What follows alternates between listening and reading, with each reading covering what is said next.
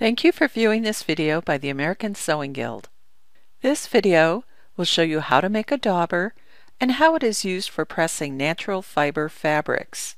A dauber is a tool like any other pressing aid. It is used to add moisture to a specific area when pressing. Let's get started. To do this project, you will need a piece of wool and some strong thread. Use either 3 or 4 strands of embroidery floss or any other strong thread. Begin with a 3.5 inch wide and 12 to 14 inch long piece of medium lightweight wool like would be used for suiting. It should be light in color.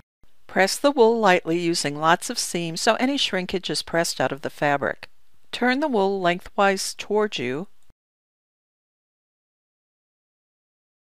At the lower edge, begin very tightly rolling up the fabric.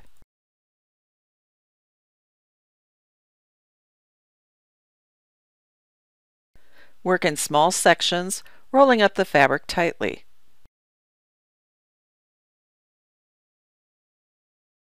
Try and keep both sides even as the fabric is rolled.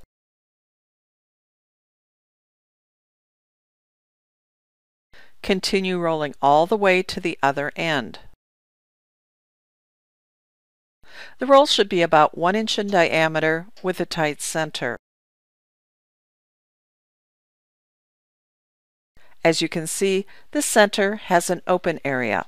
The roll should also be firm and not squishy like this one is. If the center is not tight, but it has a hole, just begin again.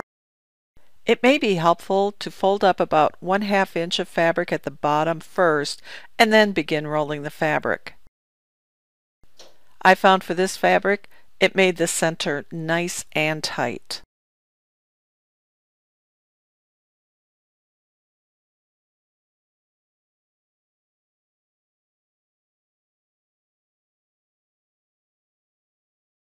Pull the fabric toward you as you continue to roll the fabric. Roll the fabric all the way to the end. This time, the center is nice and tight. Now, use a few pins to temporarily hold the end in place.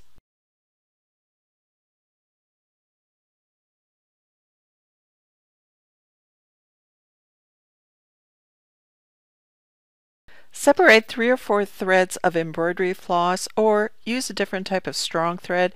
Use a large-eyed needle like a tapestry needle. Thread the needle with the thread. Secure the end of the thread by taking a few stitches in place just under the cut edge of the fabric.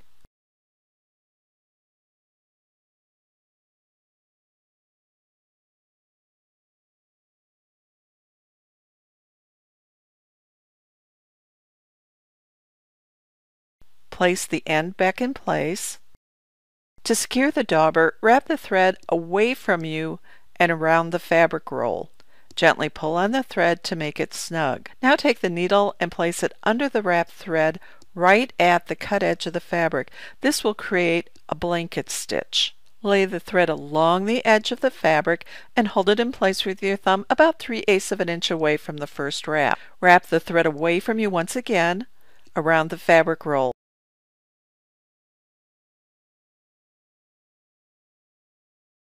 Rewrap if needed to position the thread correctly. Place the needle under the wrapped thread and pull the thread taut.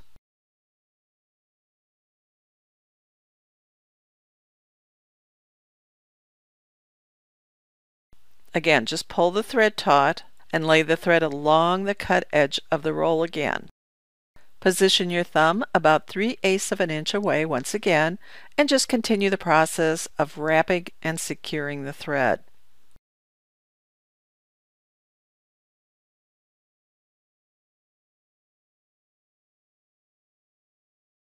As needed, adjust the threads into position so they are parallel to each other.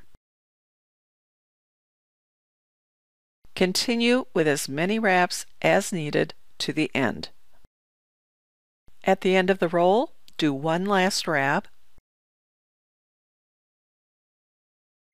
and place the needle under the wrap thread and pull the thread taut.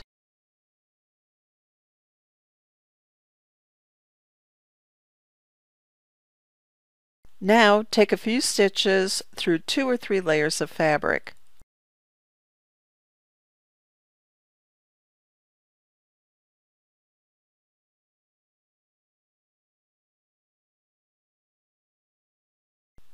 And wrap the thread around the needle a few times to create a knot.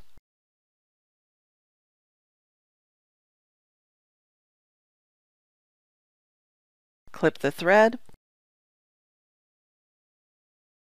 and you've completed the dauber. The thread secures the fabric together around the roll and across the cut edge of the fabric, and the center is nice and tight.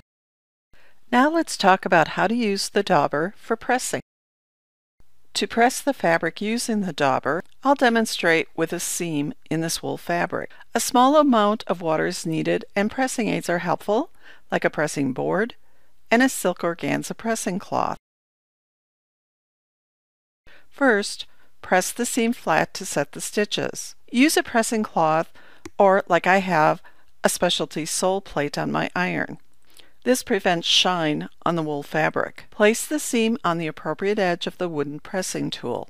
This demonstration fabric is a straight seam, so I'll use the straight edge of the tailor board. And pick up the dauber and moisten the end with just a bit of water. Tap the end of the dauber against the bowl, and then tap it against the ironing board or on a towel to remove any excess water so it isn't dripping. Finger press open the seam, and simply dab the water on the seam line. This places the water exactly where it is needed. It is best to use a silk organza pressing cloth over the seam. Cotton works well, but silk can stand higher iron temperatures. And also it is see-through. Use the iron to press the seam open, adding steam if necessary. Then tap along the seam with your fingers to further create a nice crisp seam edge. Reposition the fabric to work along the next area of the seam. Use the dauber to add moisture along the seam line, moistening the dauber when needed.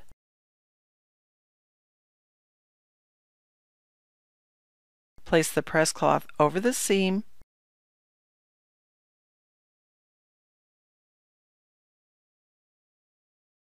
and press the seam flat.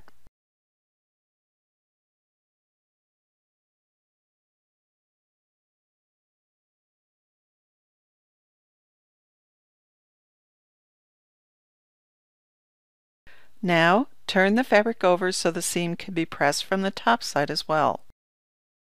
Moisten the seam with the dauber. Place the press cloth over the seam and press.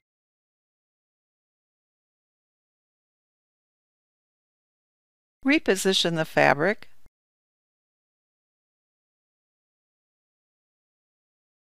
and continue pressing the seam.